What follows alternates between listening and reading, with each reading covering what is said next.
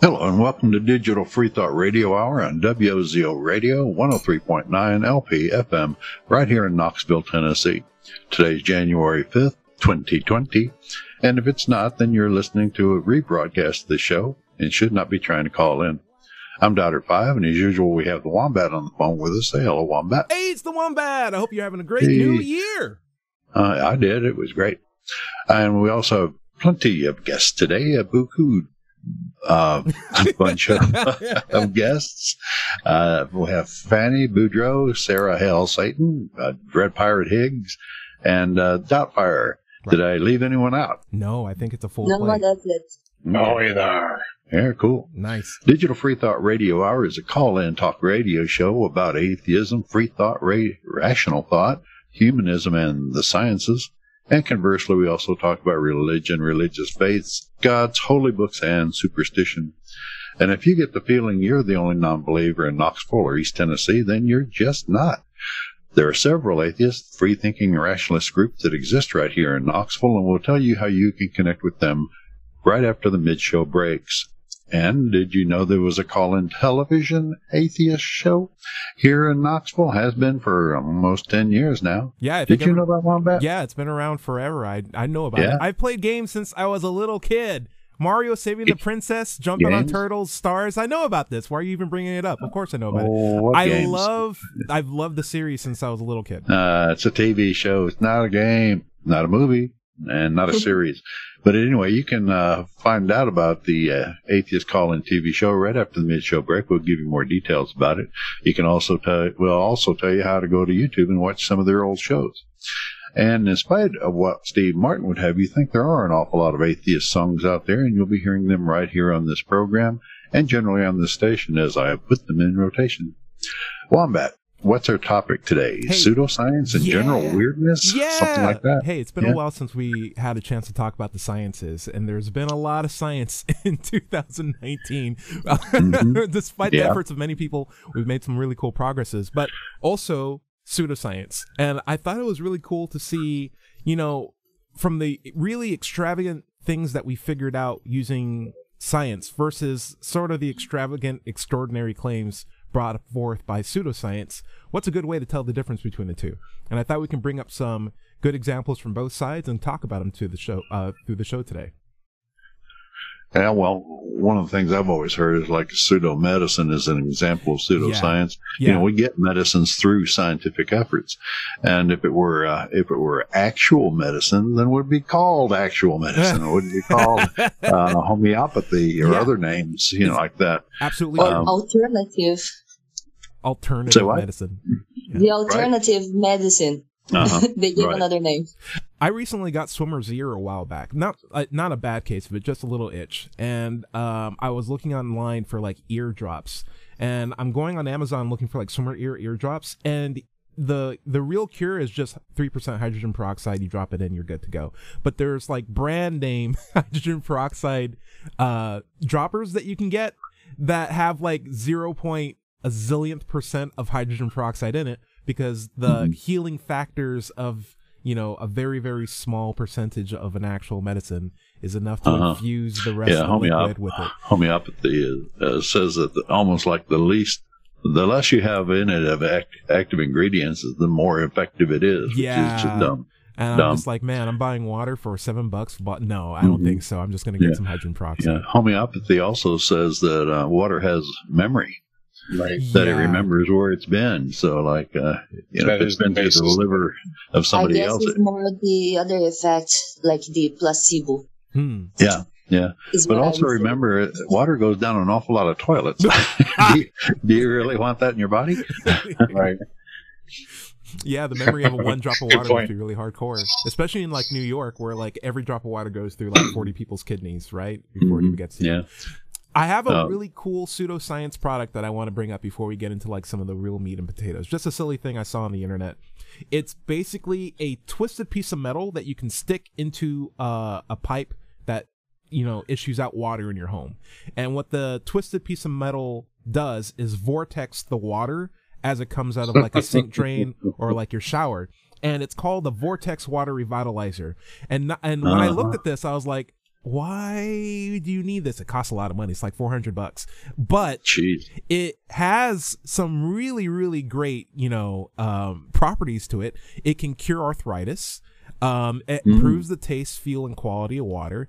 It can release gases into your bloodstream and to help you like cure a whole bunch of other diseases. It kills bacteria.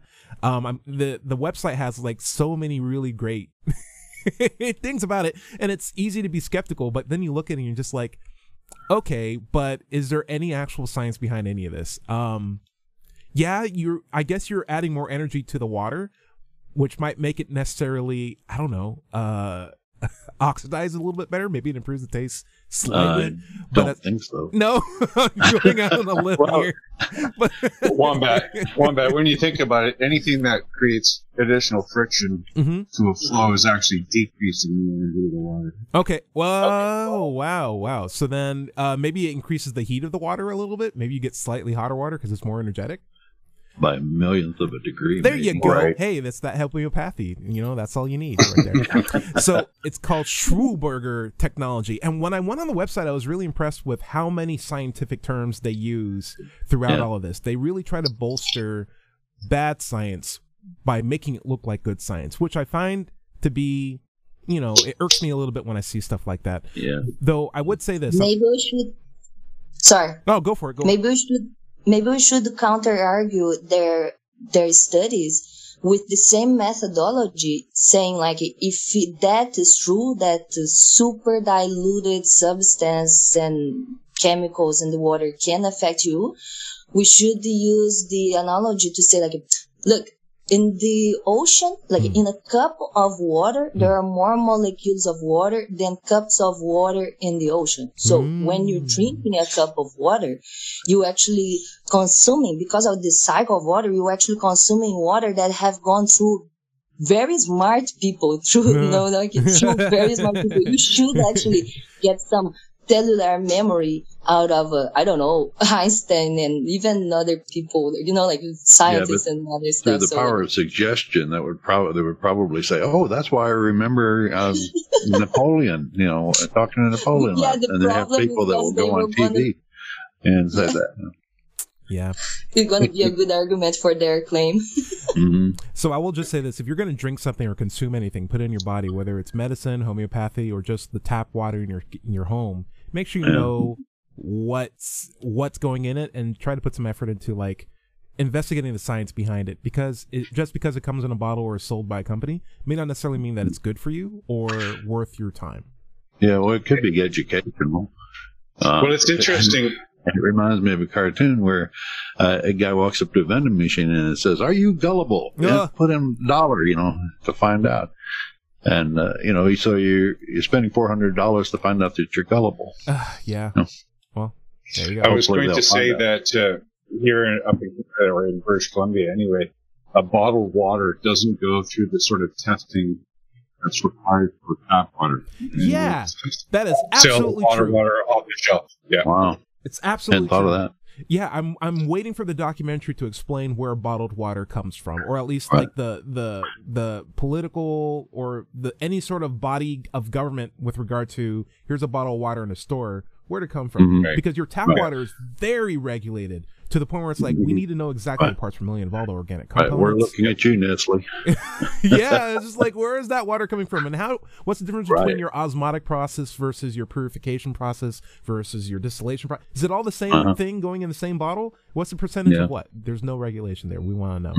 All right, so we're gonna go say that the bottle of water, actually, this is a kind of like a very important subject of nowadays, the climate change.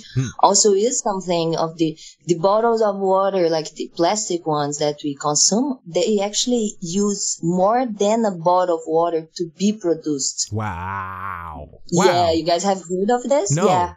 No. When we talk about how the plastic bottles are bad for the environment, to produce those half a liter, 500 milliliter bottle of water, we spend a bottle and a half of resource and everything. So that's why it's bad to use those small portions of plastic bottle. I didn't know this. Okay. Yeah.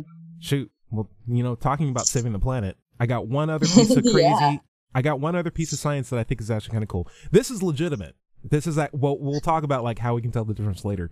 But this was a YouTube post by Bill Nye the Science Guy. He has a YouTube channel called Big Think, where he answers questions from people who have like these general questions about science.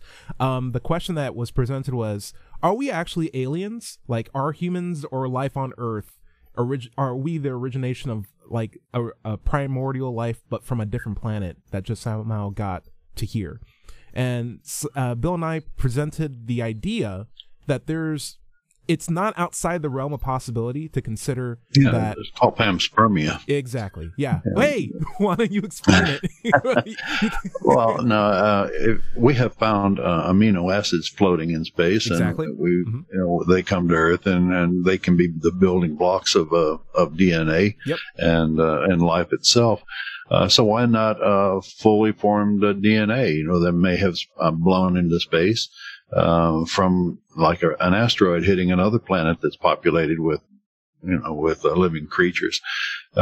It's not unheard of, and certainly they wouldn't come to Earth and have any kind of real what's the word I'm talking about, mass, so that it would burn up in the atmosphere. It would just float to the ground and go into any water that may be there, or be encased in like ice and then complied with the Earth, and the ice just absorbs a lot of the meteors, comets, all of that stuff could be the delivery systems for something like that.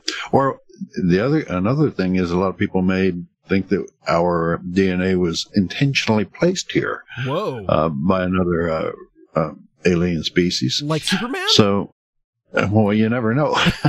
That's the story of Superman, right? Yeah. They're just like, hey, we got lots of movies on that one.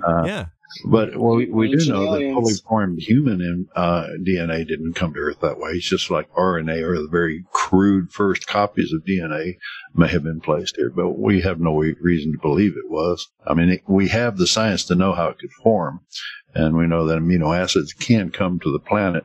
So. It begs the question anyway. If it didn't form here and was put here, how did it form at the other place it came from? Hey, there's a good question.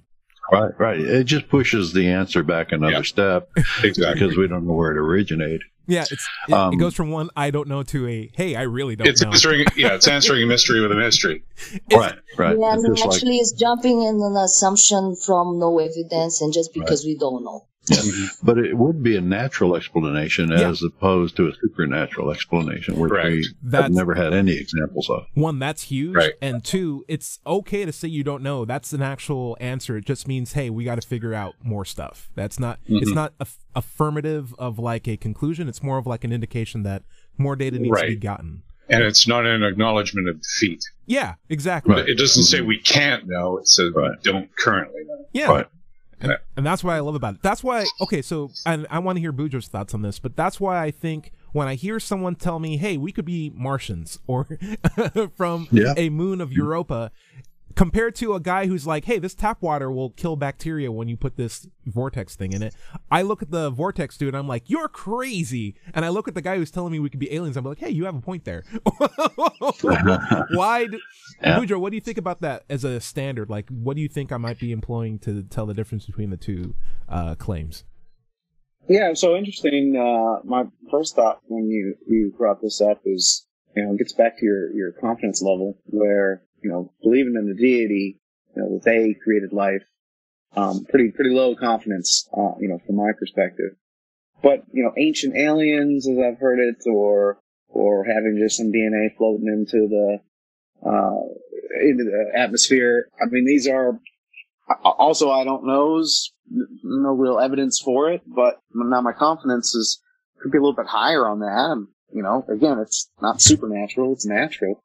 So it's more, more believable. But I think, like everyone else was saying, I mean, what good are we doing by, just shifting this mystery to another position? I mean, Lawrence Krauss had a fantastic book, on, the how something could come from nothing.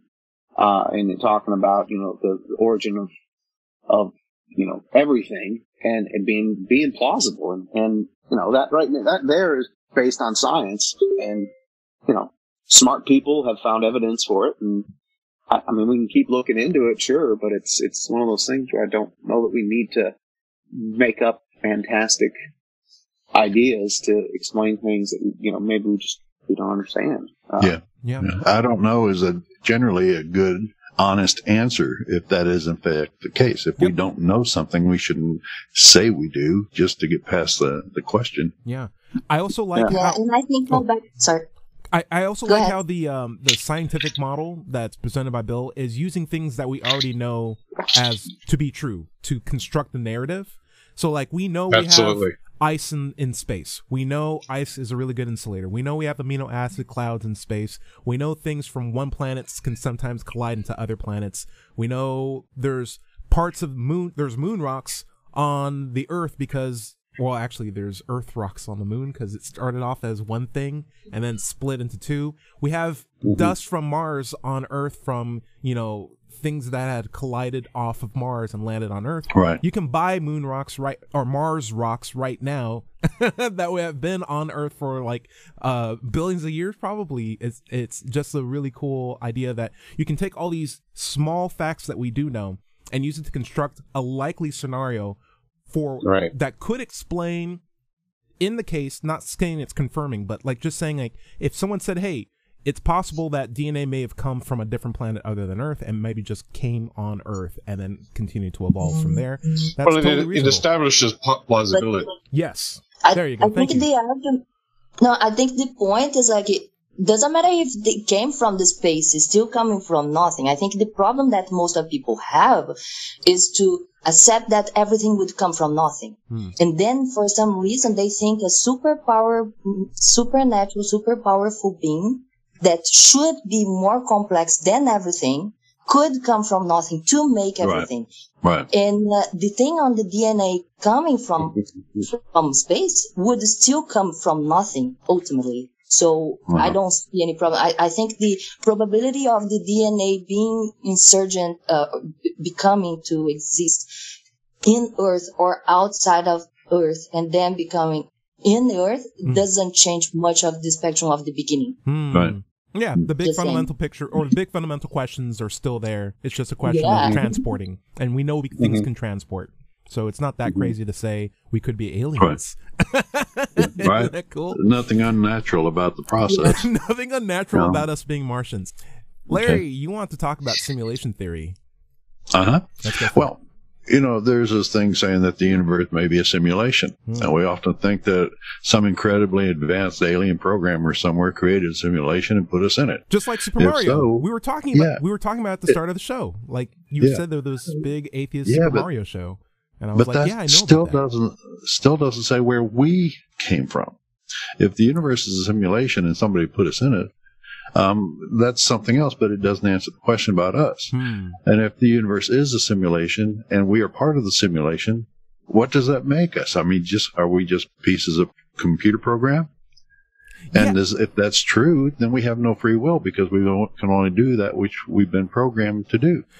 My issue with the simulation theory is that if the universe is fake and it's made up of, fake parts, we have fake evidence to base that off of, which means that the things that we're pointing to say, hey, this is evidence that this is a simulation, is in itself simulated. We don't have a frame of reference for what something that's not simulated looks like. We don't have any evidence to show that this is substantial proof that we are outside of a system. Yeah. And our senses are also simulated. And once again, it begs the question, who made the simulation? Yeah.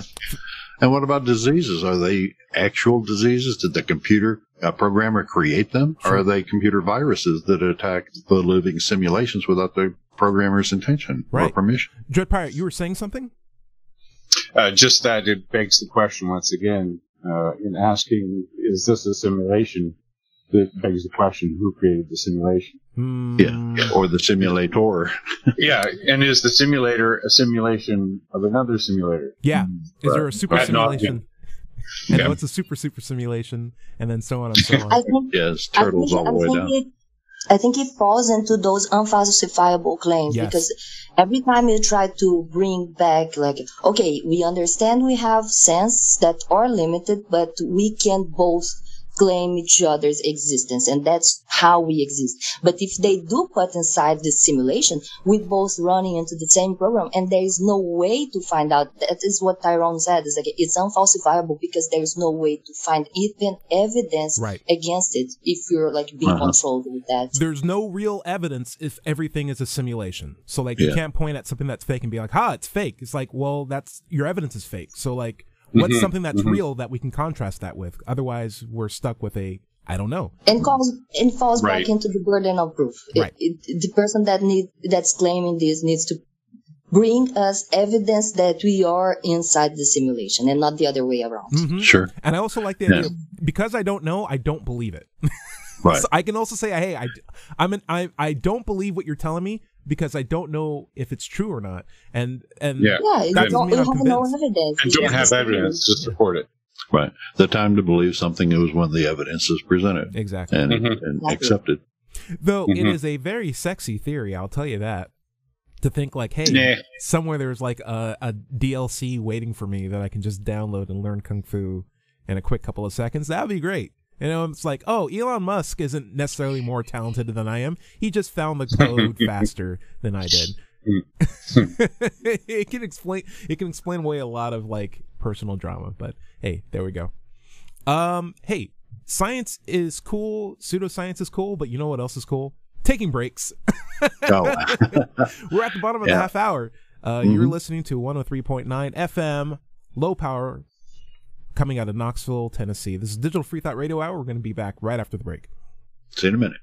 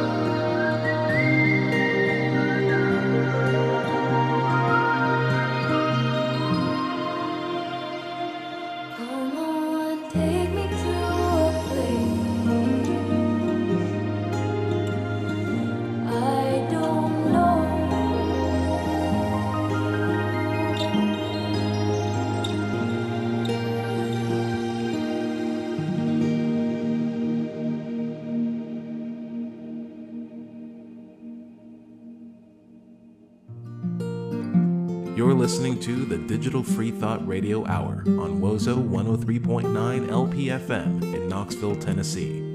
Feel free to join in on the conversation at 865-333-5937. That's 865-333-5937. And now, back to the show.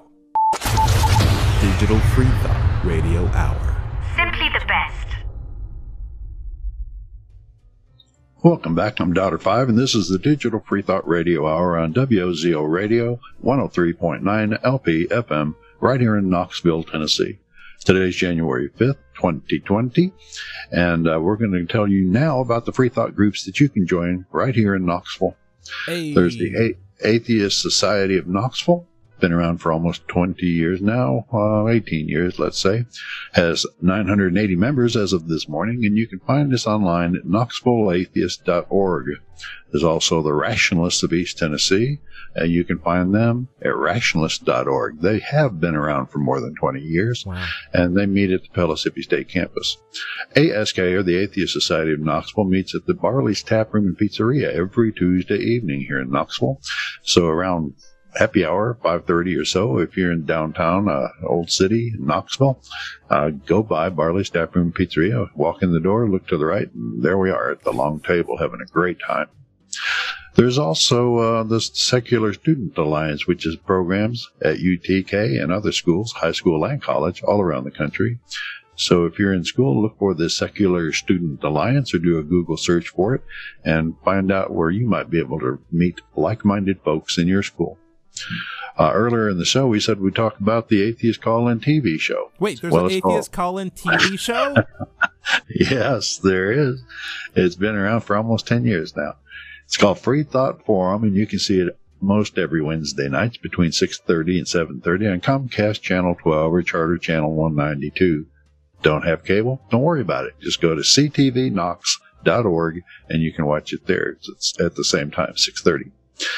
You can also go to YouTube and search for 3 words to find some of their shows there. Search for Freethought Forum Knoxville. Also, if you're interested in getting involved in the TV show or the radio show, come to an ASK meeting or RET meeting and talk to us about it. You could be our next co-host or guest. Now, back to the show. Hey, we talked about pseudoscience. We talked about science. Now we're going to get into some really cool territories. Hey, Boudreaux, you had some topics for us. I did, and it was topical in that this morning my daughter, who's 11, asked if she could go with her friend to church. We don't go to church. Vivian's very open about her thoughts on religion and doesn't believe.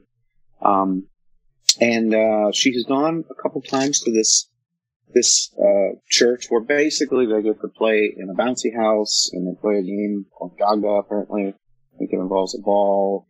But she has a hoot, and it's really playtime, but I imagine there's some proselytization going on and some prayer and some Bible talk and things. But I guess I wanted to explore a little bit with you guys. Like, should this bother me? Should I allow it? Well, I would start off by saying if she's out to her friends and everybody knows that she's not really a believer and she's honest about going to church just to have fun, I wouldn't worry about her friends giving her a hard time. But she is going among a bunch of adults, religious adults who may or may not decide that she's possessed with demons or something. You never know what thoughts are going to come into their mind and what thoughts are going to prompt them to act in the name of their Lord. Who knows? Yeah, that's the only problem I'd worry about. I have 3 words. Danger, Will Robinson. Yeah. That's kind of my wife and I talk about this, and she's atheist too, but this doesn't seem to bother her as much as it bothers me, and I'm probably overthinking it. The parents aren't, they're religious, but they're not fundamental. I don't see them as, I don't think they're going to, I'm outed in the neighborhood as an atheist, so the whole neighborhood knows. Right. They can tell we're not at church on Sunday, that kind of thing. Yeah. So. And they're playing volleyball. I wonder if I can share something similar that's going on here. So Gary, you're telling me about like a superhero show that is at a public school that still has a hidden message for religion in it, like in the background? Yes. Wow. Yes. Yeah. So, and it relates to Scott, I think, in his concern with his daughter attending religion. Okay, so he can relate with you, Eric, because he sees the same thing happening to him when he looks at this superhero display that has a hidden religious message in it. I don't know, my heart goes out to you. I can definitely. I don't know. I'm sorry. What's your wife's perspective on this? You said your wife was a little bit more cool with it. Have you talked with her? What's her position? Yeah, well, I mean, I think she knows I think about this stuff a lot a lot more, doing summits and doing this show and others. So she actually was like, hey, I will back you 100% on whatever you want to do. If you want to tell her she can't go, or if you, let her go. She's basically saying, you make the call. I don't feel super strong. She was inclined to just let her go and not make a big deal. I think she is, if it becomes a pattern to where it's like every Sunday, if she goes like 3 times in a row, we may intervene at that point, but this seems kind of a one-off. I'm a little worried we're just kicking the can down the road. This is the 3rd time. I don't know how it comes up that she decides to invite Vivian, but, I don't know. Yeah, please, Fanny, I'm curious your thoughts. Yeah, I was going to say, like, because my daughter is not that old, but I have a kind of a plan to raise her in contact with all the little myths, like, instead of like, because my criticism with religious people is like most of religious people are raised believing that their God is true because it's the only God. And when they face the reality that there are almost 3,000 gods around the world, it breaks down a little bit. So I think for your daughter that is already 11, that sees that you don't have faith and there are people that have, she is a little, like you said, you should feel safe that she's kind of inoculated about that.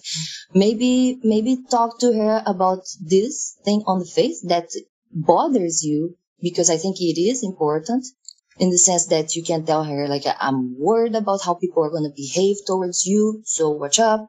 Or, or even mention like that you don't want just her to go through any type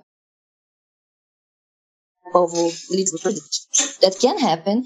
And I actually was not even being pessimistic, like Larry mentioned, the way that they can buy something that her behavior or anything, they could, she's possessed by demons. But I can imagine this happening to my daughter in Brazil, because when she was born and I told people that are heavily religious in Brazil that I would not baptize her, they were like almost like taking her for the baptism, because you can't do it.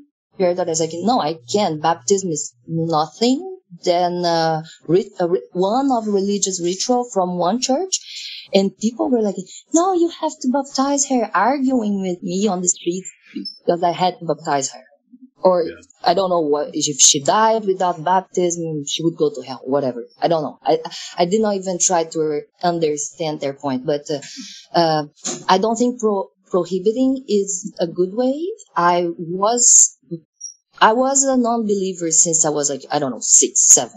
And I was really against the religious indoctrination in the schools. I asked to not participate on religious class when I was 12, but I would still go to the church activities with my friends until I was 15, I think, just because of this social encounter. Sure. So there is a lot of nuances and considerations. Yeah. I see but I think Chris the best way is to in? talk to her. Yeah, Chris. Okay, I like that. Yeah, I appreciate it. I have a relevant story. Growing up as being indoctrinated into a Catholic family, the pressure to send my kids to a Catholic school was very heavy. So when my wife and I started having children, at the time I was still a Catholic, and my view was, let's send them to a public school, and then they can influence the kids in the public school. And it turned out to be the complete opposite, where they went to a public school, and all my kids are atheists. So it can work the other way around as well. Yeah, it's true. It is true. What's the most your Vivian's been exposed to religion, or like religious people? Like, has she had any exposure? Yeah. So when she was younger, she and Vincent, he's 8 right now. But several years ago, when they would stay the night at Grandma and Grandpa's, my wife's parents, they would occasionally go to church on Sundays. And I remember there was even a time where I was like, well, your parents want to watch the kids, but let's take them on Friday and we'll pick them up Saturday. So that we would avoid the chance that they would go on Sunday. But honestly, since, and Ty, you met, right? Yep. At Summit? Yeah. So in the last, several years, 5, 6 years, he's been more open about his his thoughts, and I think they stopped taking our kids to church. So they did have a spell where they were going, but they were pretty young. I think my point would follow along Fanny's point, where it's like I don't know about everyone actually, but I know for myself that I was a Christian because it was the only thing that I knew, because I didn't know there were any other options. But once I knew there were other options, like the allure of Christianity started to fade. Like I was like, oh, I'm on a team. How'd I get on this team? Let me figure that out. And I come from a family where my sister's Muslim, and she's Muslim because that's the only thing that she knew. And my mom's a Jehovah's Witness because that's what she subscribed to, because her sister was her twin, long story. Well, that was the only thing she knew. And so, like, it only came from opening up my boundaries and meeting a lot of different people that I'm able to be like, okay, I get that a lot of people have a lot of different convictions. Just because they're religious doesn't mean that they're bad or stupid. Just because someone's an atheist doesn't mean that they're smart. It's just a really nice potluck out there. And for the most part, I'm willing to believe once I have good evidence. And once that's the standard, I'm willing to believe it. I'm willing to curb stop atheism once I have a good reason to. But until then, I'm totally fine with where I'm at right now. And let's go play Bouncy House if you want to play. We can go play Mario Kart. We'll play Mario Kart. What about you loading her up? Is she prepared to maybe talk to other people if people actually try to indoctrinate her in some subtle way, asking her like, oh, why don't you believe? Don't you think there is a creator? Would she have some answer to that? Would she say like, well, but which creator, for example? Because I think that is the best thing to bounce back to her friend. No, I think an SE approach would actually be a really great way to turn the tables on it. Does she know like how to have impossible conversations? Exactly. Actually, some of the SE stuff might be really helpful. She has actually had conversations with friends at school, arguments and such about a religion. We're in Kentucky, and the kids go to a great school, but most of the kids go to church. Sure. So she's actually gotten bullied a little bit in the past, picked on. She actually has found an atheist friend that she confides with. Wow, that's great. I have actually, since I heard about some of the bad stuff happening, I've told her to, like, hey, bringing up religion with your friends is probably not the best thing in the world right now.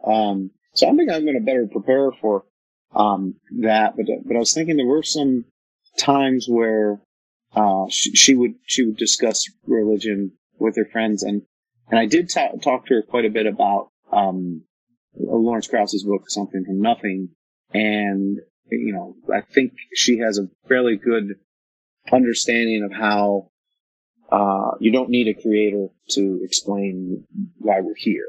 And I think she has a small understanding of infinite regress, to where it's like, if she's mentioned before that she's told her friends, well, if God created all this, who created God? And then, so. May I suggest maybe an SE approach where it's just like, hey, I'm willing to believe that if I have something that's reasonable, and can we test it? No? Okay, maybe I don't know is the best.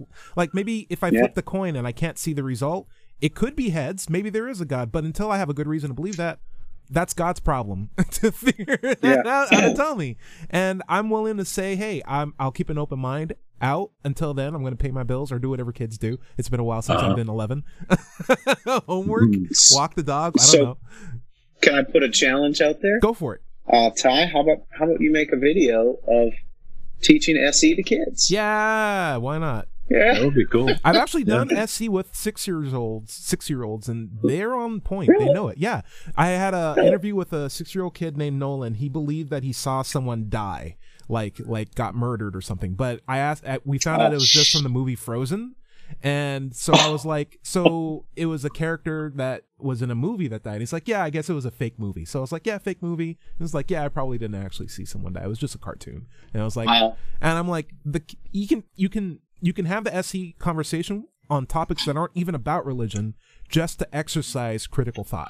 Because once they realize, oh, I have these faculties in my mind that help me parse true things from false things, makes the world a difference. And you'll find that whether it's pseudoscience or science, religion, or realism, whatever you want to call it. We will be able to parse the difference between the two, regardless of your age. Yeah, I hope he never sees a Rambo movie. Ah, that was Scarham. I caused that guy to die. Yeah, I just kept rewinding, and he died over and over and over again. I don't know. So yeah, Gary, Fanny, what do you guys think? Can I suggest a book to his daughter? Yeah. For him to buy his daughter? It's a book that I have bought myself. It's really nice. It's more for kids, but it is pretty good. It's Richard Dawkins, The Magic of Reality. I have that book, actually. What? You guys are nerds. Yeah. I've got it too. If I'm not mistaken, though, didn't Dawkins recently write a book for even a younger audience? Ooh. Oh, there is one here. Is this the Magic of Reality again? No, this is the same.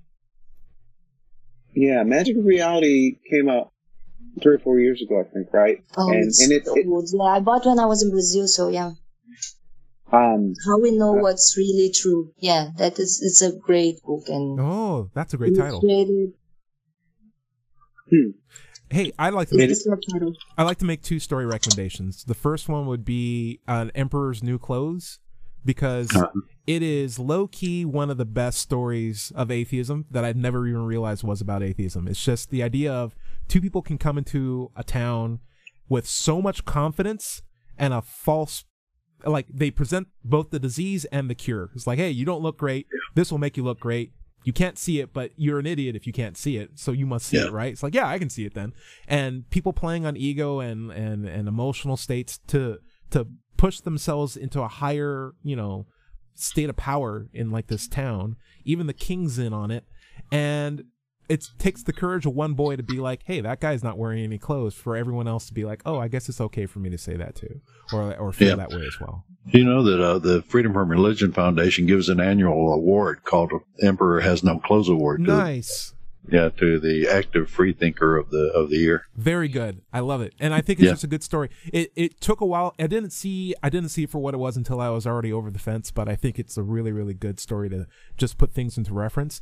True. You might also want to check out, and this is going to sound a little silly, but Atheism for Dummies. There's a book series called For Dummies. The one on atheism is really it's a great really reference. Good. Mm-hmm. It's just layman explaining like all these really fancy terms, and as well as counter apologetics, maybe even raising family on atheism, explaining to people what you're about without like triggering them, recent trends in atheism, old things that happen, philosophy points. It's just a really interesting and fun read. When I was president of the Rationalists of East Tennessee a couple of years ago, and we had the author into Knoxville to have to give us a speech at our annual event. Wait, you had the author for Atheists for Dummies? Yeah. What? Mm-hmm. That's awesome. Yeah. It was a great speech, and of course he sold a bunch of books while he was here. No doubt. Okay, so hey, and I would also say this: if you guys have time, whether you have kids or not, you might want to check out some really cool SE videos. You can find a playlist on se-playlist.com. That's se-playlist.com. What SE is just a really, really fun way of talking to people. You can think of it as like a Socratic examination, or what it's really called is street epistemology. It's a way to talking to people about their, deeply held beliefs without making them feel like they're being challenged or have to defend a point, or it's an argument. You're not challenging the beliefs themselves. You're challenging the method that they arrived at those beliefs. Yeah, you're working with them to see if the way they reach their belief is reliable, and you're working on that together. And when you do that together and realize that you can't get anywhere, that you reach a dead end, that's more telling them, you saying, hey, you're wrong because you came out this belief in a really weird way. Did you watch the interview with James Lindsay? I think I did. Yes. It's a little bit of what we talked about. It's a topic on the book, the unread library effect. Ooh. It's how to expose and how to show people their own biases. Mm-hmm. It's to behave a little bit like the kid on the why, or you just keep asking how, why, and then they have to explain better, and then they realize they don't understand so well about that subject as they do and they should not have that much confidence. So it's pretty good for street epistemology. You know, I was just thinking about this too. Like, you're the parents of Vivian. I'm not Vivian, but Vivian's friends who are religious are probably thinking the exact same thing, Boudreaux, that you are, where it's like, oh man, I don't want my kids hanging out with those, you know, atheists. Like, where do they get their values from? Where's all this stuff? Like, I feel like with the ability to do SE well, or just the ability to at least try, or the willingness to try, you can like reach out to even talking to, you know, going with them to church and just being like, hey, I know where I'm at. I'm going to have some fun conversations so people will know where I'm at. But also maybe I can try to figure out something from them too. And that way they see a nice atheist, and maybe I might meet some nice Christians, and maybe we'll invite them over for a summit. Like, this could be like a fun thing where we don't just identify people by what they believe, but know them as people that have a lot of colors to them. And plus, there is one important thing on that thing. On when you talk about maybe we get together and then go to church and then talk about this, it is very interesting. It is very important, and is the only way to actually change people's mind is to go and actually have conversations.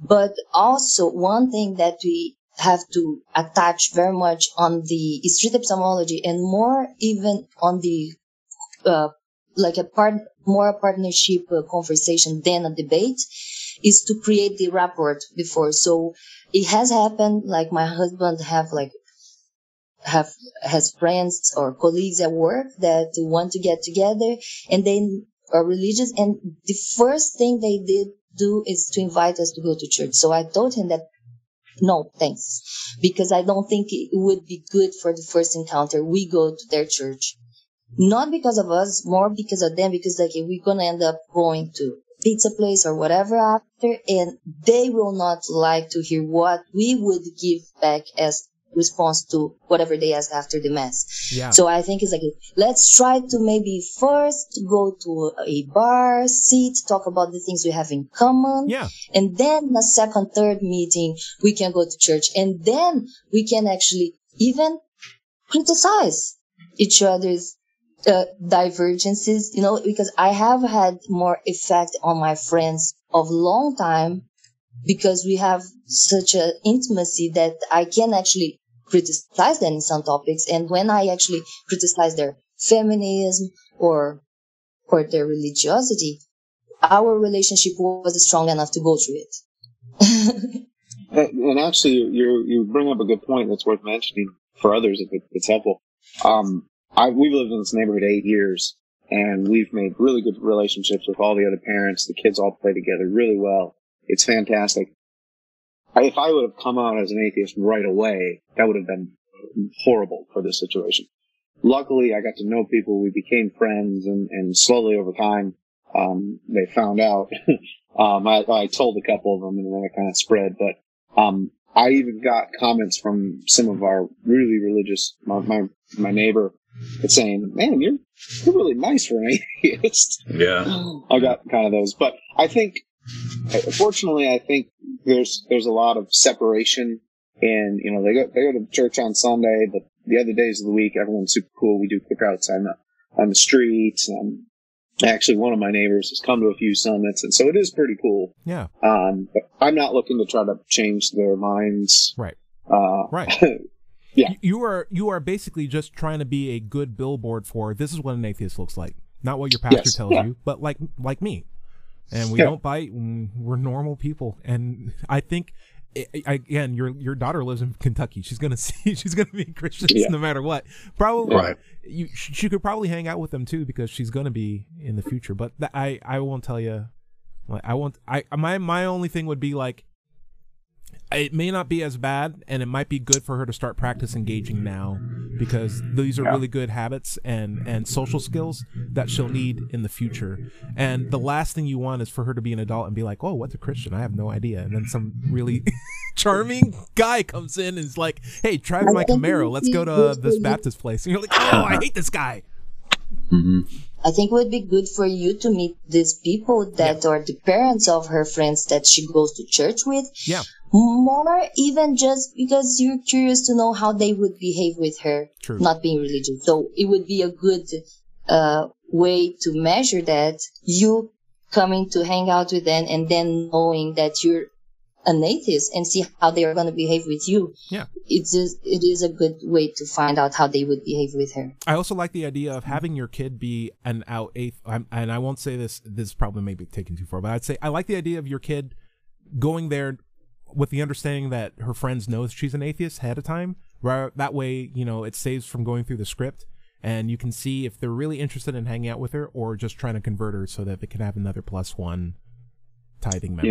Yeah, I think it's the first bit, the former.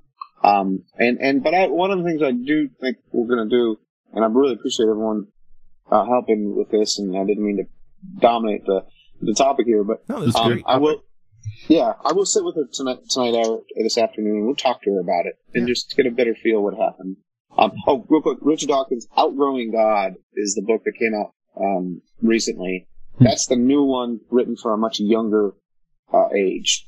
Magic Reality, actually, I was surprised it was 2012 it came out. So, but both of those I think are probably good. But this one's for a younger audience. So I want to make sure I get that. Also, if you're a teenager and you like cursing, you might want to check out the Atheist Experience. There's a lot of naughty, wordy dirties on the show, but it's really, really good examinations of rhetoric, and you get to hear actual Christians call in with their best, arguments. And after a while, after about 300 episodes, you're like, oh, it's one of those again. Like, I know this pattern. Yeah. Like, I hear it. Yeah, you can tell. I know these responses. That's good. No new arguments, right? Yeah. Speaking of podcasts, we should tell everybody this is available on podcasts. Oh, yeah. Go for it, Larry. Yeah. We're available on iTunes, Stitcher, Listen Notes, Luminary, Podcasts. You name it. .com, iHeart.com. So just do a search for Digital Freethought. And on your favorite pod program app.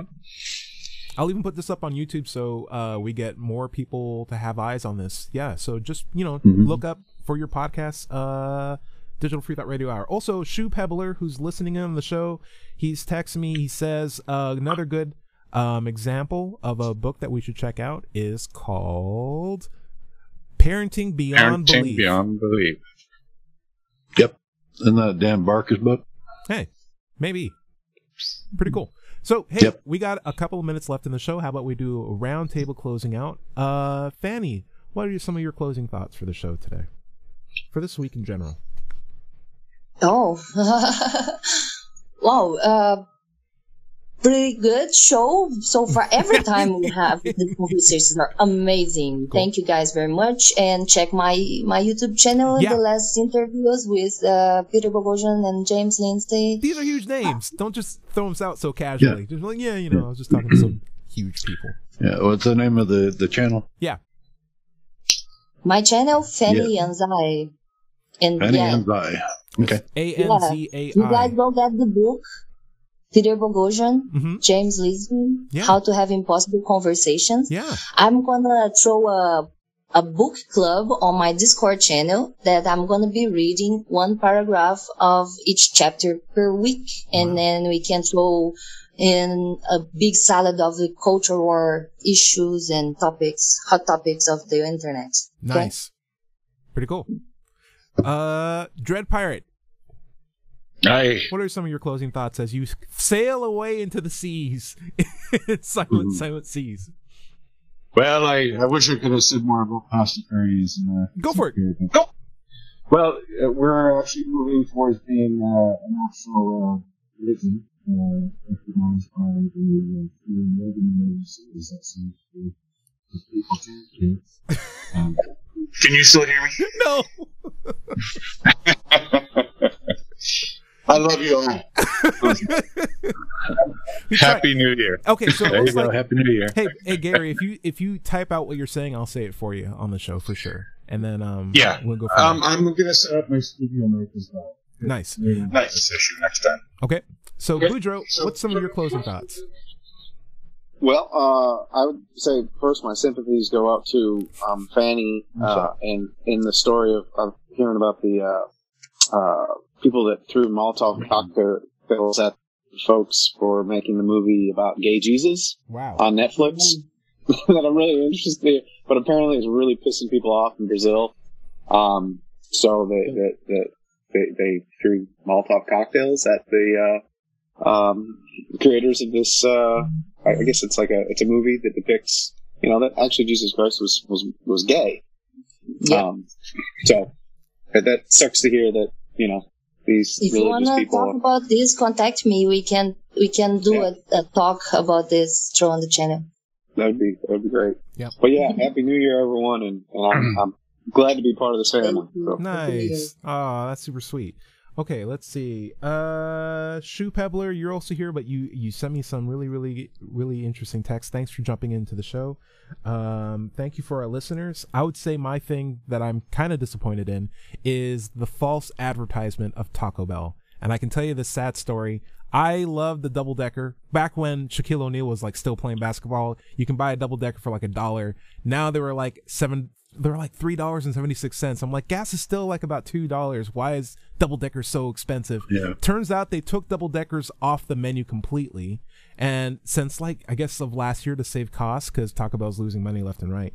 But they brought them back for a special weekend where they're now $1. But they changed the recipe and it's no longer refried beans inside that's combining the soft and the hard taco. It's cheese. It's that gross cheese that they use. And I went there saying like, hey, could you, instead of using the gross cheese, just use the refried beans? It's literally right there. You have the ingredients. They're like, we can't do that. I'm like, why? So it makes no sense. Yeah. So yeah, don't false advertise. Also, I would say, hey, when you have a commercial that looks like it's gonna be a delicious taco, don't sell me the gross cheese. You gotta look inside the taco. So that's my it's a long-winded way of going back to, you gotta look inside the taco. You can't just take false pseudoscience and be like, yeah, I'll eat this, it's no problem. It's like, no, you gotta look inside it, make sure you're getting what you think you're getting.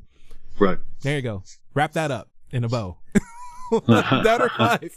What's your closing thoughts? Oh, well, I would just like to say that if you like the content of this podcast, be sure to visit our site at digitalfreethought.com and click on the blog button.